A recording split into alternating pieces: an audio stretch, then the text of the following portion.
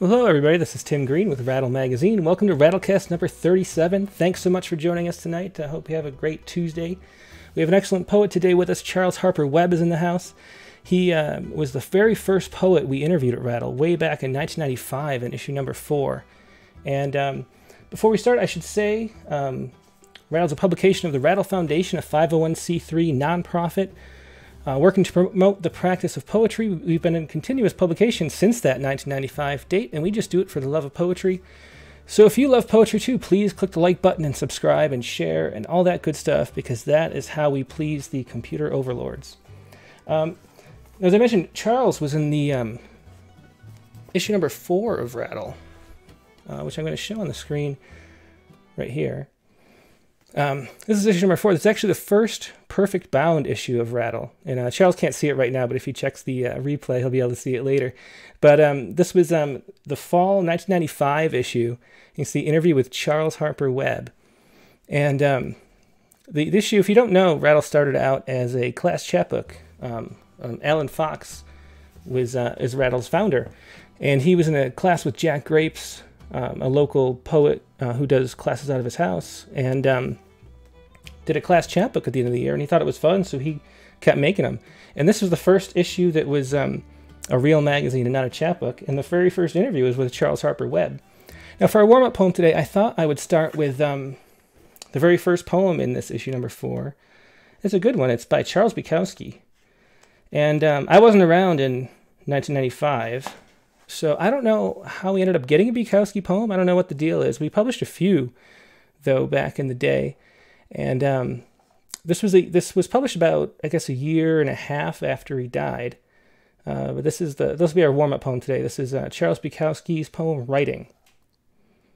You have to wait until it hurts, until it clangs in your ears like the bells of hell, until nothing else counts but it, until it is everything, until you can't do anything else but.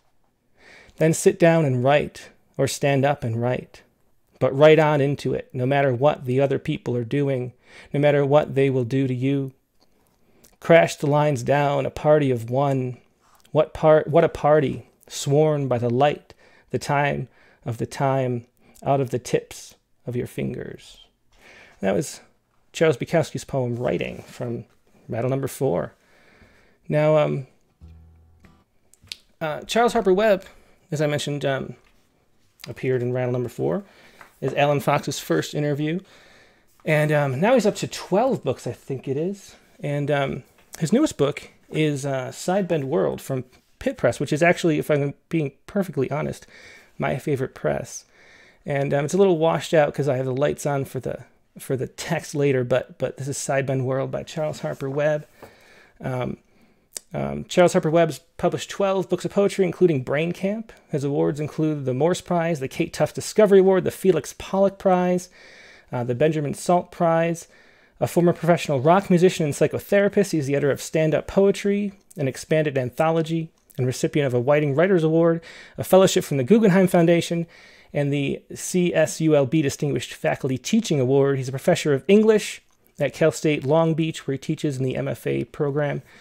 And here he is, Charles Harper Webb. Hey, Charles, how you doing? Hi, pretty good. Pretty good. I'm on now. Yep. You're on, and you're good to go. And you have a great connection now. So the image buffered up good, and we got good sound and a good feed. So it's great to see you today. Great. Well, it's great to be here. This is fun. I mean, it's an event. I mean, I'm so sick of sitting around in my house. You know, I mean, this is like hitting the big time. Have you really left the house at all? And are you going for at least some walks at least? Yeah. I walk about half an hour a day, and I do some exercises. You know, I'm listening to James Joyce right now. I'm listening to Portrait of the Artist as a Young Man, and I do exercises to that. But yeah, it's pretty dull. Luckily, my wife and I have fun together, and that's good. Well, I'm so glad that we could sit down with you today and share some poems and talk a little bit. Usually, I see you at the LA Times Festival of Books. You're like a staple there, and I'm in the crowd Really? watching and enjoying. Do you want to start us out with a poem from Sidebend World? Okay, sure. Well, I figured I'd start with the title poem, Sidebend World, because I think a lot of my poems do have a little like Emily Dickinson said, tell the truth, but tell it slant. And a sidebend is a way to look at the world in a slanted way. So here it is, Sidebend World. When I lean to my right, left arm stretched over my head to help relax back muscles knotted up from hefting heavy luggage yesterday, the purple dawn-brushed ocean tilts to my right too. All scorpionfish and whales and giant squid tilt right, having to swim now on an angle to parallel the surface of the sea that swells and settles on an angle that increases the farther to my right I go. All cars in the condo parking lot incline. The maps, rental contracts, half-eaten burgers boxed and forgotten in vacationers' trunks shift, slide, fall to the right side. All waves tilt as they roar toward shore like humpbacked monsters hissing angry spume that leans as does the lava Kilauea extruded last night, and every tree and shrub now dressed up in day-glow green.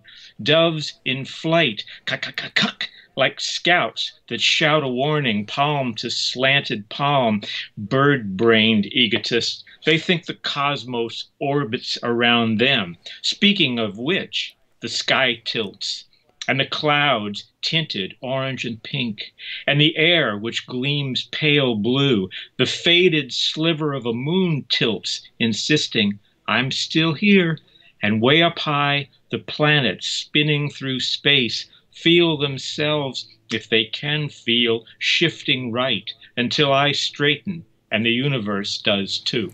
That was the title poem from Sidebend World.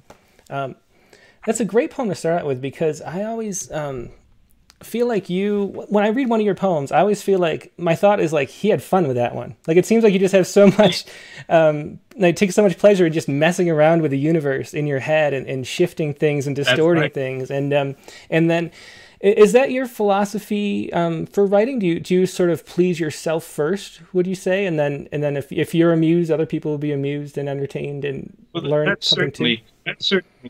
That's certainly part of it. Yeah, I look at poetry as a way of renewing my interest in the world. And as one gets older, as you know, there's way too much of the been there, done that, bought the T-shirt kind of thing. So I like to look at the world literally slanted and see if I can, reestablish the wonderfulness like the children feel when they see something for the first time. If I can do that, I feel great, and I do like to have fun with it. I feel, Frost said something like no surprise for the writer, no surprise for the reader. And I think no fun for the writer, no fun for the reader. And I want readers to enjoy my stuff. I mean, it's not just a bunch of yucks, but I hope that people will be entertained by what I do. Well, we definitely are. Since we're talking a little bit about how you write already, I was looking at this interview, and I wonder if you still do it this way. Let me put this on screen, and I'll read it to you, what you said back in 1995. But Alan asked, he asked about how you write, and you say, I write over long periods of time because I write in a notebook, and then pick things almost at random from the notebook to see what I can do with it, and sort of let inspiration strike twice. And then I work over a period of weeks or months. I don't just work on one poem at a time. I work on a lot of things at once. I just find I need a certain amount of time, and maybe a good deal of time, to really get clear on what the poem's about, and to be able to distance myself from it to the point where it's not like something I wrote. Anyway, so that was your process in 1995. Is that still your process today, would you say? I'm thinking that guy sounds like he writes the way I do. Yeah, that's exactly how I still do. Yeah. And with a notebook too? Well, when I talk about a notebook, I don't mean a spiral notebook. It's a folder or a series of folders that have got loose leaf pages in them. But that's what I call my notebook. And that's exactly. I said that very well. I couldn't say it better now. Let me say before get you to read a couple more poems. If anybody has any questions for Charles, just ask. I'm watching. The main thing I watch is the YouTube chat windows, to the live chat. So ask there. If you're watching on Facebook, I keep less of an eye on Facebook, but I'll keep an eye over there. There's 20 people watching on Facebook, 20 people watching on YouTube, and then if you're watching on Twitter or Periscope, you're just shit out of luck because I don't pay attention to those. 2 is plenty. So leave a question for Charles if you have any questions or anything you'd like him to ask. But let's hear like maybe two poems, Charles. How about that? Okay. Well, here's another one that I enjoy doing. And it also started as a playful idea. It's called Evolution of Love Poetry. And I'm very interested in anthropology, and I was just thinking, well, as people evolved, their love poetry would evolve too. And I thought, well, that's an interesting idea. So this is Evolution of Love Poetry, and this is dedicated to Karen, who is watching in the next room, my wife. So it's in 4 parts. Part 1. Homo erectus molds a woman's shape in sand beside the river where she comes to drink. Between breasts he formed with his own hands, he leaves 2 gold minnows, 1 silver snail. 2. Cro-Magnon man paints human figures in a cave. His holds a spear and wears elk antlers. Hers picks blue lupins. Will she understand that he picks her? 3. Pa Ankentoff paces in his mud brick room, avoiding rock chips on the floor. He frowns at the hieroglyphs he's carved so far. My love is like... 4. Flavia, sated, naps beside a man with 2 pillows under his head and a sheet of vellum propped against his knees. As turtles float in a clear pool and white clouds drift across a sky of aqua blue, the man strokes Flavia's hair, then writes the greatest love poem possible in the long, dark ages without you. You can see I just sort of start to explore an idea and see what happens. And if I like what happens, then I may keep it as a poem. Okay, this next one, you said 2, so here goes another one. This was inspired by the late lamented Weekly World News, which I used to love to read as I was waiting in line at the checkout, at the supermarket checkout. Now I'd be worried there'd be COVID all over it, but at the time, I didn't worry about that. And one of the characters, this was like it purported to be a newspaper, but it was really like a surrealist journal. Some of you may have seen it. And they had various characters. One of the characters was Bat Boy. He kept coming up. I mean, this was supposedly a man that looked like a bat that was found in a cave in Romania. But another one that they had all the time was the world's fattest man. And I like the world's fattest man. So this was a headline from the Weekly World News. World's fattest man is missing. When I weighed 200 pounds, no one could miss me. Sunny Day Play School trucked in a special desk and let me use the teacher's pot. Did you see that? People would say. At 400, I started fading. When the boys chose sides, they didn't look at me. When I asked Tina to the prom, she turned as if I weren't there. At half a ton, I couldn't squeeze out of my house to be seen. I dodged mirrors like a vampire, so they stopped reflecting me. Now people stare at my photo. Bloated toad with tiny tadpole feet, my pea head grinning like the world's biggest 3,010-pound joke. In person, I'm like Earth's curvature, my scale too vast to see. People mistake me for some water-sculpted mountain. Parts keep avalanching down. Once the flesh quits quivering, I'm very still. Matter ceases to exist when movement stops. That is my goal as I sit, absorbing stillness. Or is it absorbing me? Houseflies doze on my forehead. Spiders nest in every crack.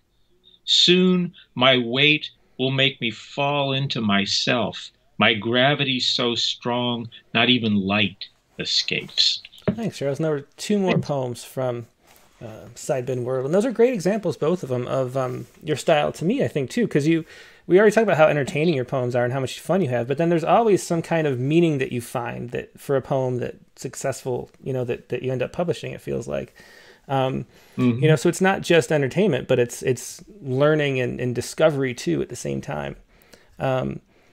There's two questions. I think these are separate people that ask the same question, both on Facebook and YouTube. So let me pass this along. Do you read your work aloud as you write? Yeah.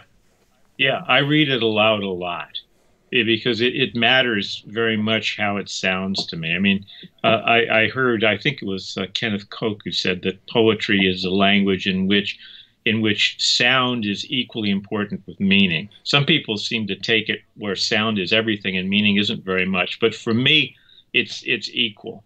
And the sound, of course, conveys meaning. And so, yeah, I read the poems aloud a lot. Mm-hmm. It really helps. I mean, it's like it gets more of my brain involved in the process. Yeah. There's somehow I was talking to somebody recently, and they said that language itself knows or something. You have to trust language to find the right, and that's kind of how it works too. Like just the words itself and the music of it tell you where to go. They can. Vicky Miko asked if you could talk a little about stream of consciousness and or automatic writing. Do you feel like you have stream of consciousness going on as you write? I use a device kind of like that. Anybody who's been in my poetry classes knows that I actually try to give them a little taste of free writing, where you just write as quickly as you can without any self-censorship and just see what comes out. It's a way of helping yourself move past the conscious mind and down into the unconscious mind, which is where I think the good stuff always lies. So as much as possible, my rough drafts partake very much of a stream of consciousness, automatic writing kind of way. I just write whatever comes to me and trust that some of it will end up being interesting. And if it's not, oh, well, I'll do it again tomorrow. It's not. That's a great thing about poetry. Plenty of poems can fail, and you can still have poems that work really well. I mean, you mentioned that thing about that there's some meaning or something else going on besides entertainment. If I do, I think you mentioned I worked for quite a while as a psychotherapist, and I'm very interested in the psychology of the human being, and I look for a psychological truth in my poems, and sometimes they're just spinning their wheels, but the ones I keep are the ones that do find what I think is a psychological truth, and that comes out of that sort of free writing. I surprise myself with it.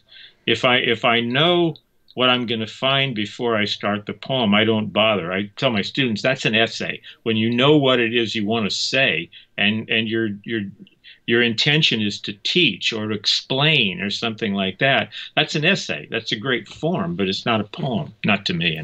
Yeah. That's one of the things I wanted to talk about was your work as a psychotherapist. But where do you think poems come from? Like, where's the source of that?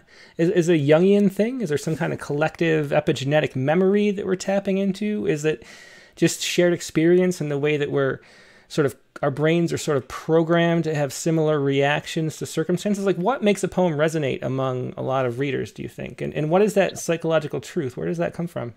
I think that it resonates. A poem will resonate among a lot of readers if you manage to find something to say that a lot of readers share with you. I mean, humans.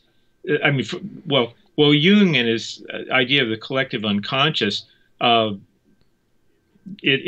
I mean, behind that idea is the idea that however it gets into our heads, humans are very similar, and we have a lot of similar experiences. And, you know, most of us have an icon in our head that says mother, and we have an icon in our head that says the sea, if you've ever seen it, or if you've seen mountains, or father, or something like that. And we all have those things. We all, you know, experience death. We all confront death. We all confront birth. We all confront love, hopefully.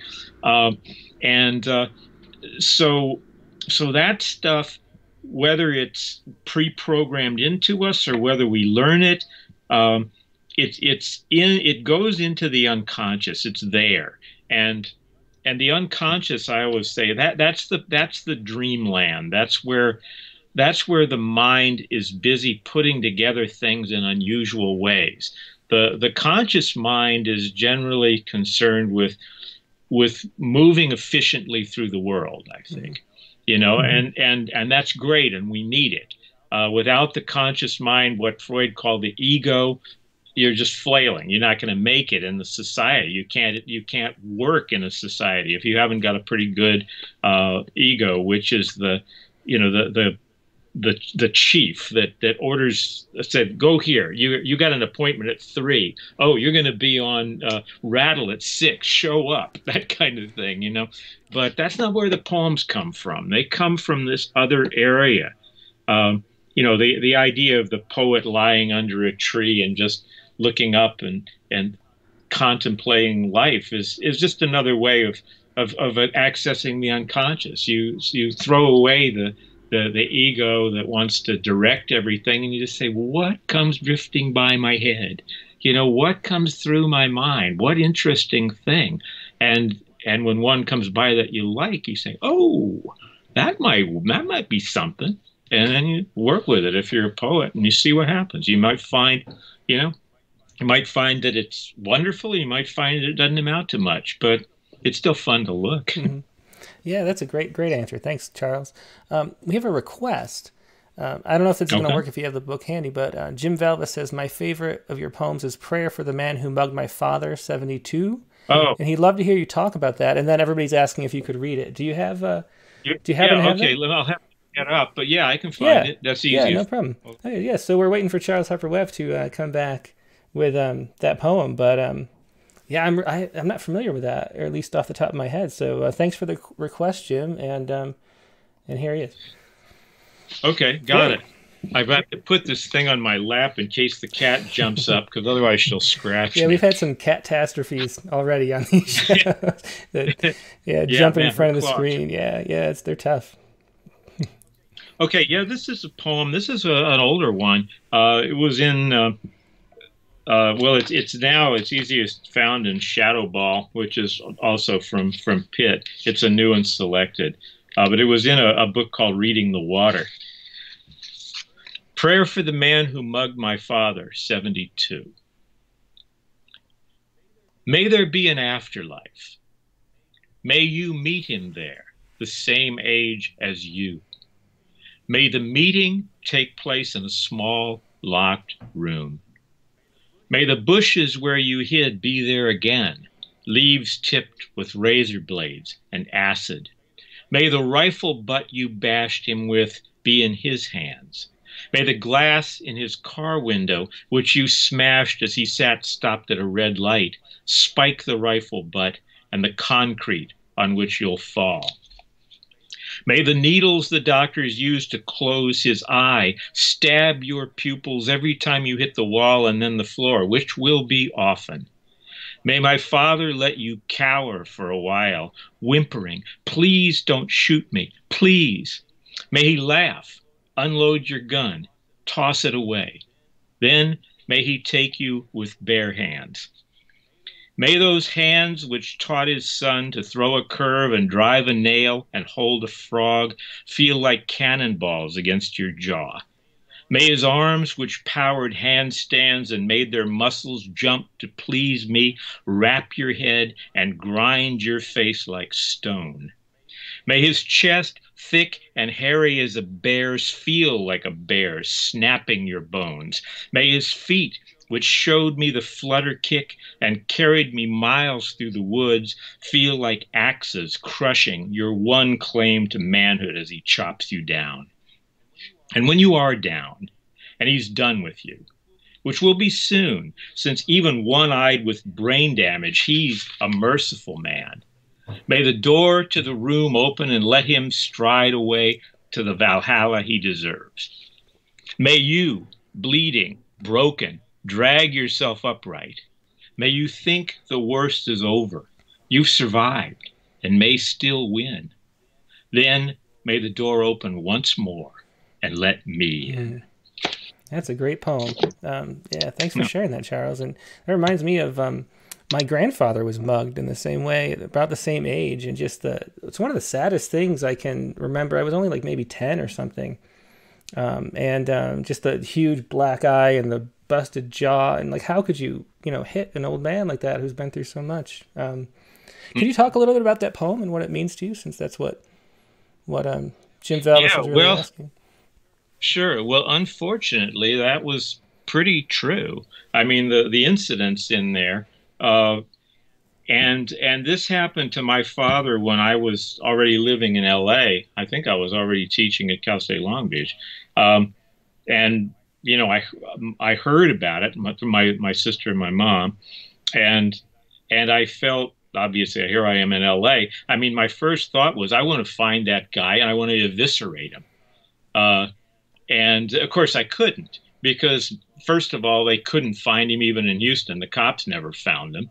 And obviously I couldn't do it. And I couldn't sleep that night for just raging and thinking about it. And I did something that I've told many of my clients to do when I was a psychotherapist, which when you're obsessing on something, just get up and write it down. So I wrote down what turned out to be the first draft of this poem. I did not expect it to be a poem. That was strictly therapy, strictly a way to go to sleep and to get some of it out of my head.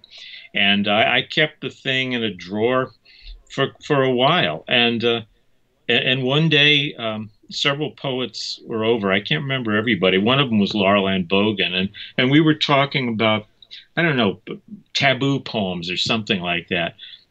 And I just thought, I've got this thing that I fooled around with. And I came in and read an early draft of that poem.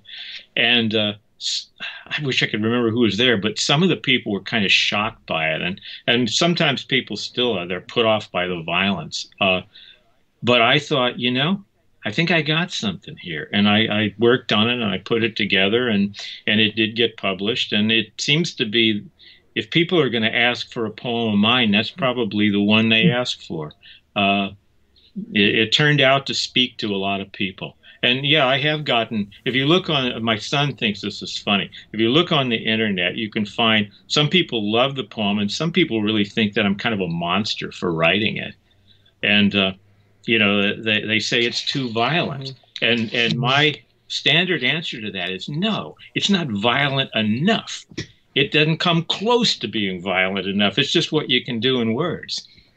It's interesting that you say that people love and hate it, because that's something that's always been my experience just publishing poems, is that the poems that people love the most are also the poems that people have a reaction to where they sort of want to flee from it.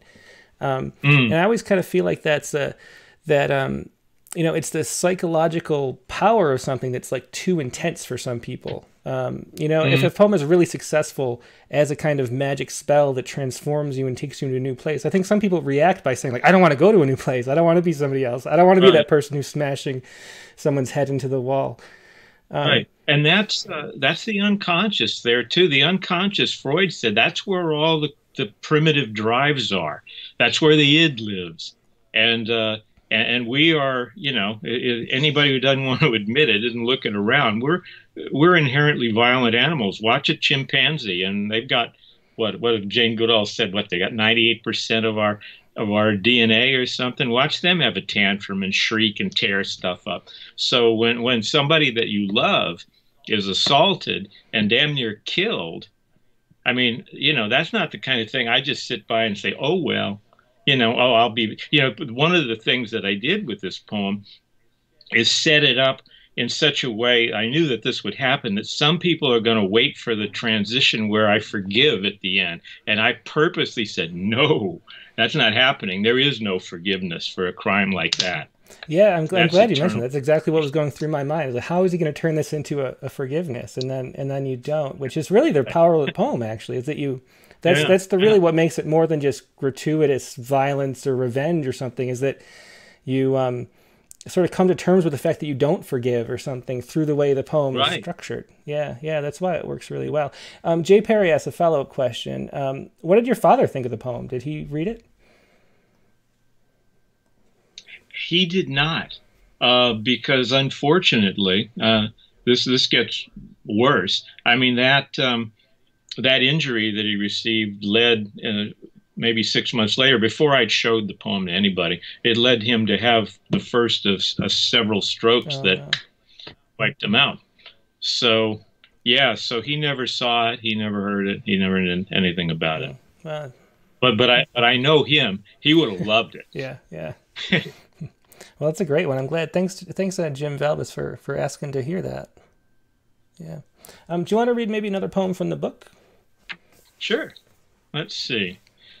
Oh, here, I just almost saw this one. Sometimes it's fun to set yourself just a goal. And this is a goal that a lot of poets set themselves, but I just set myself a goal of writing a poem that was one long sentence, and to see what I could do with that. I mean, what I did was I had the idea for the poem, and then as I wrote it, I thought, oh, this needs to be just one long sentence. But, you know, I talked about the Weekly World News, seeing that as I stood at the checkout stand. And another thing that I see, and everyone sees as they sit by or stand by the checkout stand, is these various glamour magazines with beautiful women on the front of them. And, you know, whether it's Cosmopolitan or in this case Glamour magazine, and this provoked this particular poem. And the title is the first line, so I'll just go right through it. The woman on the cover of Glamour magazine would not look twice at me. She's so spunky, confident, devil-may-care in her crimson blouse, her violet eyes so full of tigress in bed and tyrant in the boardroom that her auburn hair waves in the breeze of her own forcefulness, tousled and churning as if she's flying her latest rescue, Lucky Man, like a babe in her slim, muscular arms, hearing the cheers of earthbound females who think they can be her by shooting, metaphorically, this magazine into their veins, whence it will blast its magic to their brains as she streaks on her own power through clouds puffy pink as pillows on the Louis XIV bed, in which she deigns to sip the world's best wine before attacking the Krav Maga workout that keeps her abs so tight, her buns so trim, her shoulders able to heft effortlessly the weight of her natural D cups, even hunched over the equation she's developing to link, at last, general relativity with the quantum world of ultra-tiny particles, one of which I am compared to her. Ooh, thanks, Charles. Get a drink of water after that. That was the woman on the cover of Glamour magazine from Sidebend World. See, there's another question.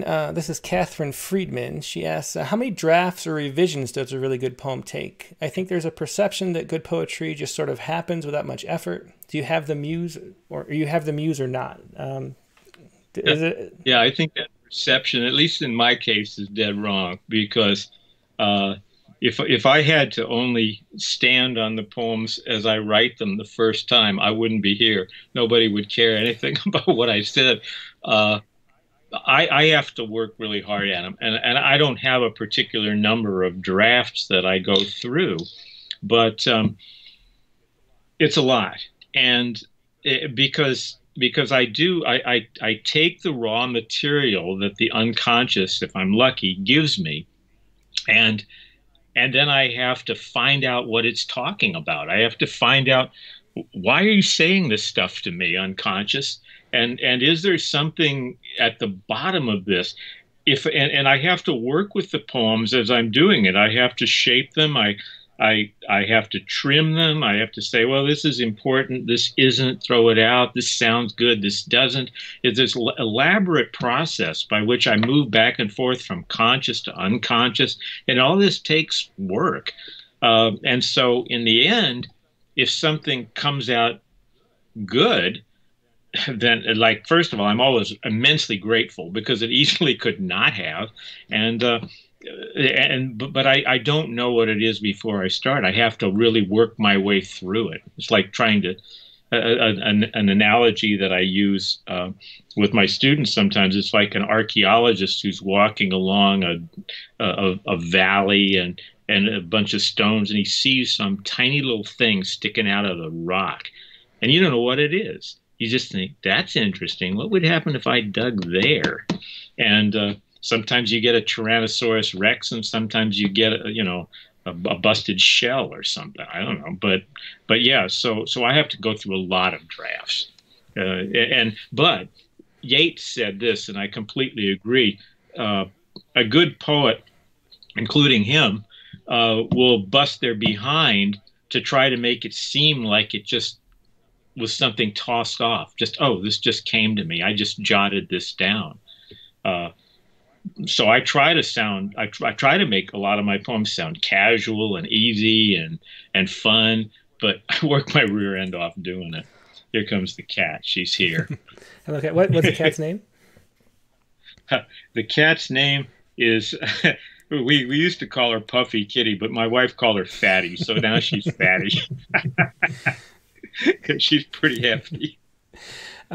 One of the things you kind of alluded to a couple of times that I'm always interested in is poetry as like an act of healing, and about how the it feels to me like what you mentioned, the subconscious wanting to tell you something, and it seems to me what the subconscious wants to do is synthesis with the conscious or something, where like it knows something, because I feel like it's right brain, left brain kind of thing too, where the right brain sort of has this holistic understanding of the world, but doesn't have capacity to add to the map we make of the world and the language centers that make the most meaning. And so it's sort of desperate to tell us something.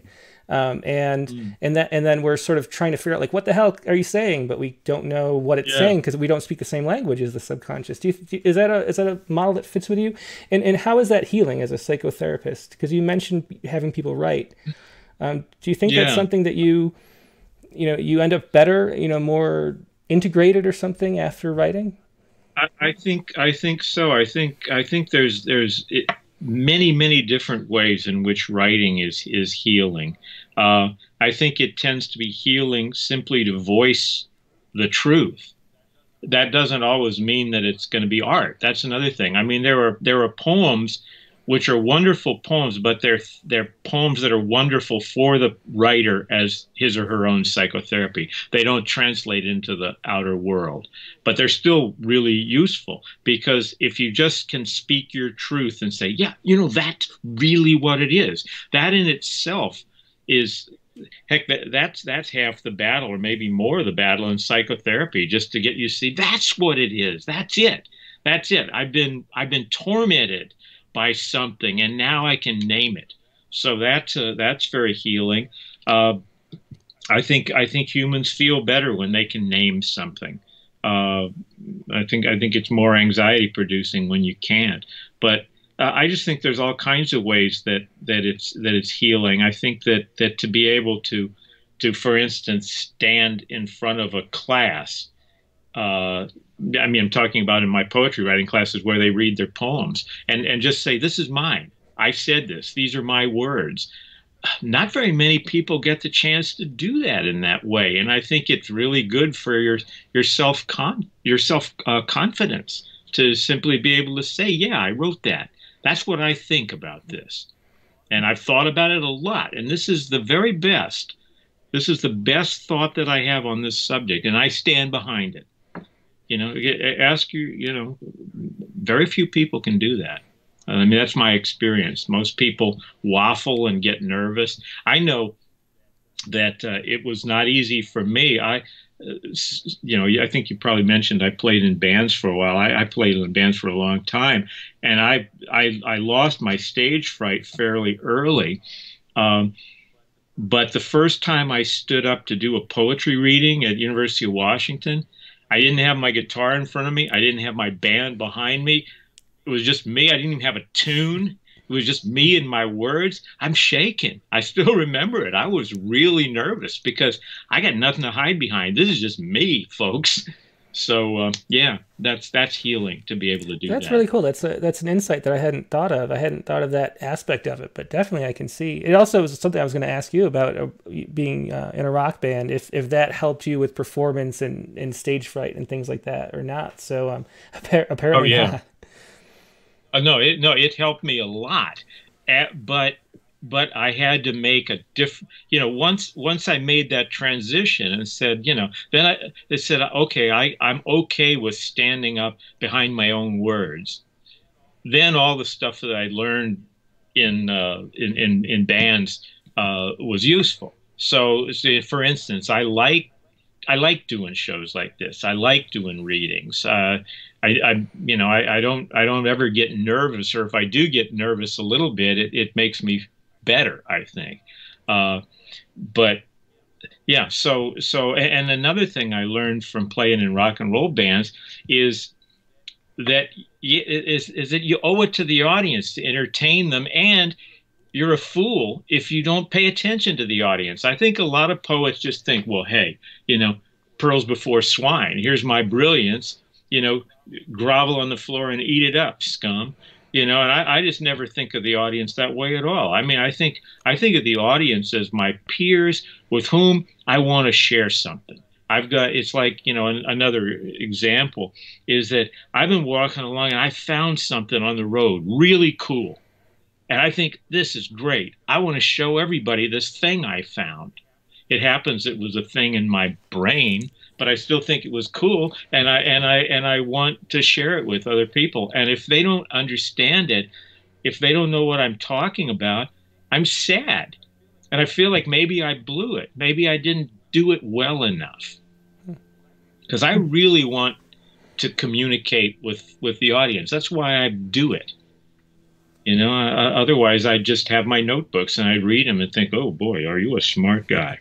You know, that just wouldn't, I mean, that's not it at all. It's not about that. It's about saying, hey, you know, yeah, I want to share this. Do you have any advice for poets giving readings and trying to connect with the audience? Like, is there a way that you do it? Because you do it well. I just try to be honest about it. I mean, and I try to just let the truth come out that I really want the audience to enjoy what I'm doing. I really want them to get something out of it. I want to share my enjoyment with them. And I learned that, well, that's why I like to play music too. I mean, it's great to be, you know, like I used to be the lead guitar player and the lead singer, and I'm up there singing a song and looking at the crowd, and they're dancing and they're yelling and they're having a great time. And that just made me feel wonderful. I mean, I just felt like, wow, I'm doing something good here. And that's, you know, in some, yeah, I mean, I don't know what else I can say but that. Yeah, well, there are a lot of really great questions. I try to make this as interactive as I can because I like to feel like we're all sitting around in our living rooms enjoying poetry together. And so let me try to pass as many as I can get to onto you here. Amy Miller, who's I think is the Amy Miller we published, I assume a bunch. She says, "Hi, Charles. Could you talk about persona poems, like the World's Fattest Man poem that you read earlier? Are there risks in speaking for someone else?" Well, I think it's a really interesting, using a persona is an interesting way of accessing things that I might not otherwise have accessed. And I suppose nowadays there does seem to be a risk if you say anything about anybody who isn't 100% you, somebody's going to think you're appropriating their life. But I don't really care about that stuff, to tell you the truth. What I really care about is trying to create, if I'm going to create a persona, I want it to be an effective one. And I want to, you know, I want, as an artist, I want to have my imagination as unfettered as possible. That's part of the fun of it. So yeah, when I took that world's fattest man poem, I had no idea where it was going to go. And I usually take things that strike me as funny, and that's what I start with. But almost immediately, that poem went somewhere else, and I began seeing the pathos of it, and just kind of following that, and just seeing, I just let my imagination lead me. So if the poem works for an audience, it's because they found something true in it and psychologically insightful and maybe interesting, and maybe maybe some of that, oh, I never thought of it that way. And if they find it, if it doesn't work for them, they might think, oh, he's making fun of fat people. That's not what I'm doing, but people may think what they think. It wouldn't be the first time that somebody misinterpreted one of my poems. And once it's out there in the world, I have no power to tell them, oh, that's wrong. That's the wrong interpretation. If they want to think that, they can think that. So yeah, I like to do persona poems, but I do, I think there's a lot of not very good persona poems. But did something just go wrong oh, no, here? I think good. Oh, okay. I've got something on my screen that's odd. But anyway, as long as you can see me, I'm fine. No, I see it and hear you. Okay. Yeah, I see it and hear you. Yeah. Okay. Good. Okay. Let's see. The other question. We have 2 recommendation requests. Let's see. Vicky Miko says, "What female poets and or musical artists do you relate to or admire?" And then, it's Vicky again, but she says if you could recommend any books for new poets. So female poets and new poets. Dorian Lux. Yeah. Dorian Lux is great. Tim Adenizio is another one I really like. Denise Duhamel is another one that I really like. Suzanne Lummis, our local, those are just 4 names. And that doesn't mean that anytime I'm asked something like that, all the people I'm leaving out, they're great ones, but those just jumped into my head because I recommend them to students all the time. Music, the first thing I think of is Joni Mitchell. She was fabulous. So I don't know if is that enough? I think that's good. And then what about books for new poets, though? Is there any book that you'd recommend for somebody starting out in poetry? I don't know if she means, as a guidebook. Like, speaking of Dorian Lux, she has a really good one. Yeah, she does. And she's going to be, I should mention, she's going to be on the Rattlecast in June. So stick around for her. But for, books to read and, learn craft from, I guess is the heart of that question. Well, another good one is by Steve Cowett, who actually was Dorian's teacher when she first began. Cowett has a book called In the Palm of Your Hand, which I use in my poetry classes, and it's a very readable, excellent book, full of exercises that actually can produce good poems. And so that's one. If you want a compilation of poems that people usually like, I'll plug my own stand-up poetry, because I edited that book in order to collect it. Well, it came out of a collection I made for my students at Cal State Long Beach, because I wanted to have some poems that I knew they'd like. So that's a good book to start with, and you can find some poems that almost certainly you would like, and they're accessible, and accessible doesn't mean stupid or dumbed down. It means that they care about the audience in the way that I was describing that I do. So those would be some things I think about. I've actually never read that book. Is that an anthology of poems, or is that a guidebook with stand-up poetry? Yeah, it's an anthology. Oh, okay. Yeah. There's been 3 versions of it, and the reason the last one's called Stand-Up Poetry, an Expanded Anthology, is because it's the longest one, and the University of Iowa, who published it, wanted a title to separate it from the other ones. Alexander Umlas, who we've published a bunch of times, just this weekend. I know her. I've heard of her before. There's a woman poet to listen to. She says everyone should read her book, A Million MFAs Are Not Enough, which is another book I'm not familiar with. What is that? Well, that's a book of essays, Red Hen published it, and I'm very grateful to them for doing it. A lot of the essays were published in the AWP Chronicle, the Writers Chronicle, they call it. But they're craft essays, essays on different poets, essays about writing poetry and what works and what doesn't work, and some poets that I think are really good and why I think that, and stuff like that. Thanks, Alex, for the plug. But yeah, I think it's a potentially valuable book. It certainly is a valuable book if you think anything I'm doing is valid, because it will tell you an awful lot about at least where I come from in poetry, and I think that others come from that place too. Yeah, thanks a lot. I have to check that out. I don't know how I missed that. Do you want to read, maybe we have about 9 minutes left, if you want to read 2 more poems to maybe close it out? Sure. I don't know if that's a good estimate of time, but... Be glad to do that. Okay, I'm going to read, I'll read one that seems kind of prophetic, though it doesn't mention anything about disease. This is a poem that looks at a kind of a knife that was a pseudo-Japanese knife called a Ginsu knife. I don't know if anybody's ever heard of that, but that was in the 80s. They were everywhere, and I still have one. The things are really good. I mean, it's fallen apart, but it's still cut. But anyway, this was from a different time, and a time before COVID and before a lot of stuff. It's called Ginsu.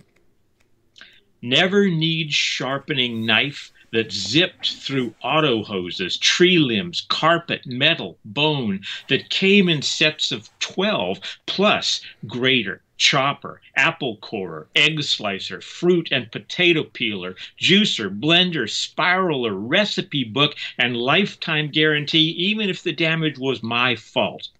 Wonder of the 80s. Price so low, I feared a scam. Ginsu, burnished samurai blades, Zen masters who practiced swordplay, then snoozed as if war were a pillow fight. The little boy, fat man fallout had blown away, leaving the Japanese our masters of cheap technology. I loved knowing the knives were there, Boy Scouts of cutlery, always prepared. Those were American days. Russia collapsed in a red heap. Our freeways reaching out, stocks climbing, enemies misguided, small and impotent. We waxed our cars, surfed Malibu, and drove our kids to Flint Ridge Prep on the way to Harvard Law. Our airplanes flew super glued into the sky and landed gently as monarch butterflies. We owned the air, godlike as New York's Twin Towers. All disease was curable, or soon would be. No knot was too Gordian to slice and dice or fricassee. Sharp as Excalibur, clean lined and gleaming, we were unstoppable, indestructible, lifetime guaranteed. And then I'll finish with the last poem in the book, which is all about appropriation, but it's about the kind of appropriation that happens when you really resonate with a piece of art. So this is called Down the Bayou.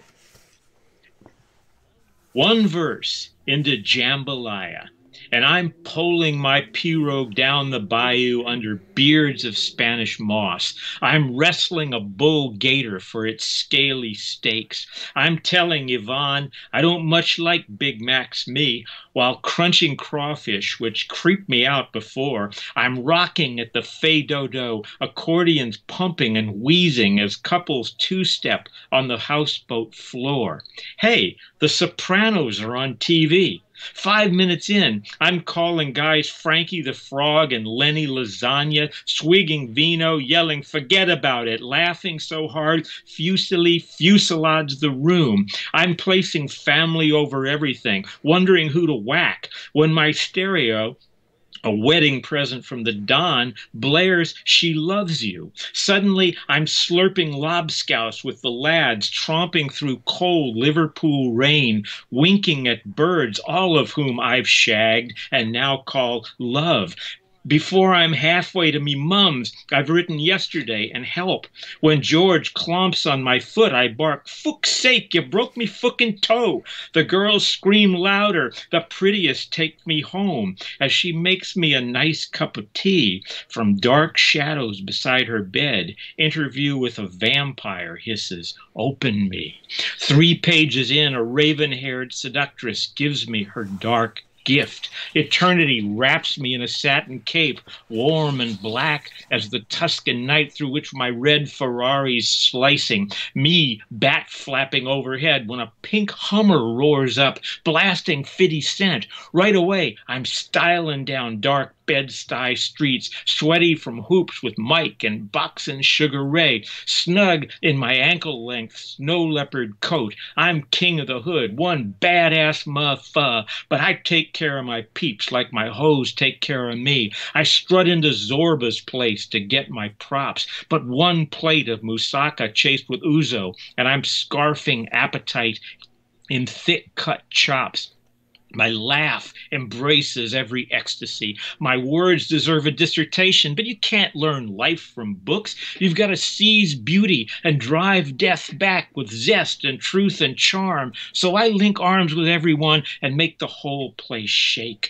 "Opa!" we yell, staggering drunk, woozy from love's sacred cup. "Opa! Opa!" Hard-breathing, stomping calloused feet, we hold each other up. That was another poem. Down the Bayou, from Charles Harper's newest book, Sidebend World, from Pitt Press. Charles Harper Webb, thanks so much for joining us. It's as entertaining and insightful, both as I hoped it would be based on reading your book. So I really appreciate that you could join us today, and hope you have a great night. Oh, yeah, my pleasure. This was great. And Tim, thanks for doing Rattle as well as this. I mean, you know, that's a great mag, and you've done beautifully with it. So I really appreciate being here. Yeah, good night. Thanks, Charles. Bye. Yes, that was Charles Harper Webb.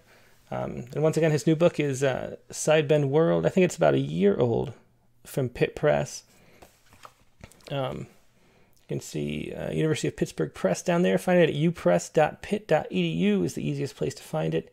And the Pitt Poetry Series, you know, I mentioned this before on a different show, but I just went through, when we started this series of podcasts, I went through and looked at Pitt's catalog because they're my favorite press, I think. And so I looked at the poets we published recently who had books that were out recently, and that's where I decided to make... call a lot of these people up and see if we could do a podcast. So if you're new to this show, we have, let's see if anyone's called yet. We've had a little open mic, but it's a special open mic, which is just for prompt poems. And every week we have a prompt. And last week's prompt, if I can get it on screen for you quickly enough. Here it is. Last week's prompt, or this week's prompt, I should say, was an erasure poem using a news article from the past week. And we have 2 erasure poems from that were mailed in. Let me see if anybody else sent any in since. Not yet, but if you have one and would like to share yours from this week, you can send it to openmic@rattle.com, and I'll read it for you. If you're here live, you can call in using our special open mic technology, which is sending a chat message to Rattle Poetry or calling me up at 818-850-7727. That's 818-850-7727 if you would like to do this. So for this week's prompt, I have to find... Hang on a second. Okay.